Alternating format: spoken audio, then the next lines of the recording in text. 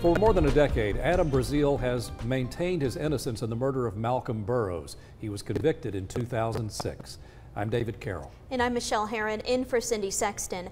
Channel 3's Grace McKenna was at the courthouse today when Brazile petitioned for a new trial. She joins us now live with more on the new evidence presented today.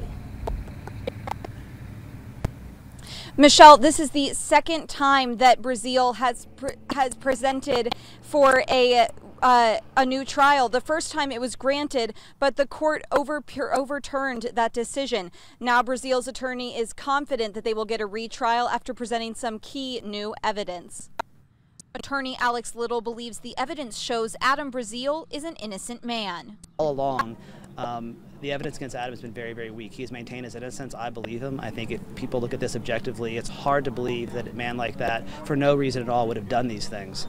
Little is centering Brazile's retrial petition on fingerprints from the scene that belonged to a man named Kermit Bryson, who has since died. This is very unusual to have a case where you don't have any forensic evidence linking your client to the crime, but there's somebody else who is, and that's what started this whole piece of the case. The defense also called a witness who says shortly after the murder, Bryson admitted to her that he killed Burrows. Brazile's sister says she's happy that witness came forward.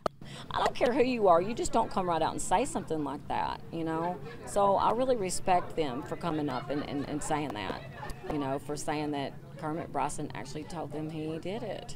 The court also heard from former Sergeant Michael Brown, who responded to the scene of the crime in 2006. Brown has never testified in Brazile's case before. I'm Michael J. Brown, a retired sergeant in the Grundy County Sheriff's Department. Brazile's sister says he's disappointed the hearing didn't end today, but still, he's fine. He's not going to let them get the best of him. He's not going to let them break his spirit. He's holding out hope that he'll be free.